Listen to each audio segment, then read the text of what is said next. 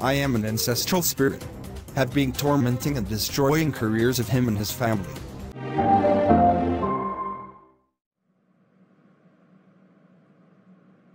Surely goodness and mercy shall follow me all the days of my life, and I will dwell in the house of the Lord forever and ever. Amen. Thank you, Jesus. What a wonderful prayer. Today I want to see the benefits of praying throughout the time, without ceasing. How continue praying in my heart. Hello, madam. How can I help you? I really want to buy some eggs. Okay. That will be $1 each. Sure. Give me 7 eggs. And a bag of rice. Of course. I cover this woman with the blood of Jesus. Mummy. Just a second. Yes, my dear daughter. Sorry. How is your health? Fine. No, Mummy. You are not okay. You need to go to the hospital. Otherwise you might experience a heart failure. In 2 days now. What do you mean? Because I only feel heart murmurs time to time and swelling legs. You're also having trouble to breath. You use an inhaler. Are you a doctor? How did you know? Relax. No, I'm not. Have been praying for you. Every time I pass by. I'm glad the Holy Spirit showed me something. Wow. I thank God's grace for locating me. So, my dear daughter, what should I do about this? Will I pass out? No, you will not die. If you just stop your habits. Like smoking flue powder, staying in smoke for a long time, getting angry and drinking alcohol. Oh my. I didn't know about it. I appreciate that. My dear. How make sure. I will discipline my lifestyle. Jesus loves you. No doubt about that. Wow.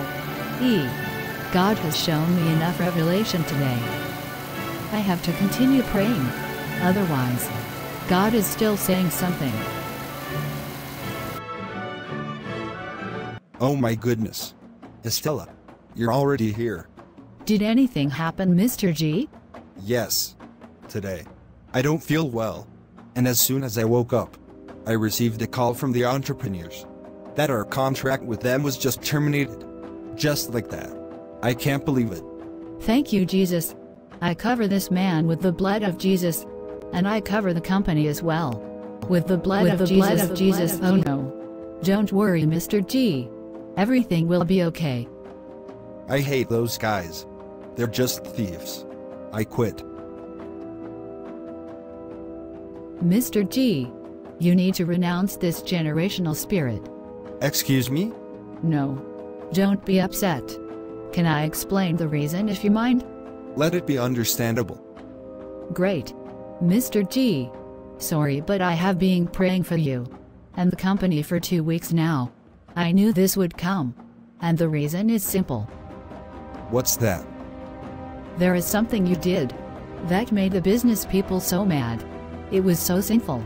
You need to confess it and move on. What? Who told you? Did someone see me? How did you know? I thought I should expose what the Lord had shown me. Otherwise, it's both our company, and we need to work and move together. But if someone is missing the point, that would be you. You're right. I did something wrong. I cheated. I wrote a false document, adding up unnecessary paragraphs.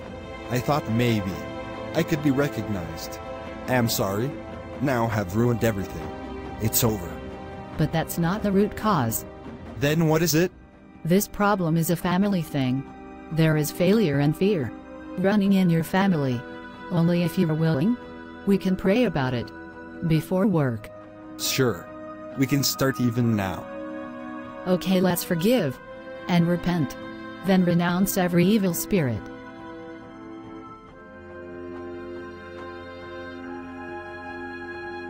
Ah, you idiot. Oh dear. It's a manifestation. Okay, who are you? You. How did you see me? Leave my plans alone. Speak out. I am an ancestral spirit, have been tormenting and destroying careers of him and his family. What is your mission in this business? Failure. This man will not succeed. I will use him to be an idiot and cheater. he will be confused. So you? Why are you praying for people? You're destroying my plans. And my altars. It's your gifts. You're so honest. Your master has now destroyed everything. Thank you, Jesus. Now leave this body and his family. Ouch. Out. Ouch. Out. Okay, In I'm Jesus' going. name. You are free, Mr. G. How are you? Check yourself. I feel relieved. Wow. Have never felt like this before. Estella, you're a prophetess. But tell me, how did you get to this level? God's grace. You see? I read the word day and night. I attend intercessions. I fast. Every once or twice a week. I make sure that I always speak my confession, which is Romans 10 verse 9. I pray always, 24/7, with a habit of praying for people around me. Would you think a Christian would not receive such benefits like this? Having dreams and visions? Praying for the sick and casting out demons by God's grace?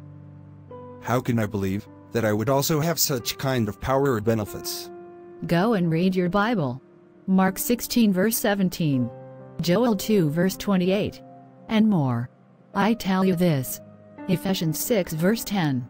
You will know who you are. It's a blessing to meet you. Our prophetess Tamar. Thank you, Jesus.